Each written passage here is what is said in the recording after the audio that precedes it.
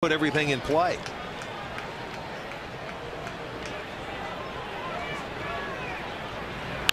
Right back up the middle, a base hit. Coming around third, Jason Kipnis. He will score without a throw. And the Indians grab a 1-0 lead in the first as they take advantage of the 2 walks by Santiago. And Russ Canzler continues to sizzle. His 11th run batted in now on the year. They've all come here in the month of September. Well, this is going to be our McDonald's. I'm loving it. And he got the screwball. He stayed on it.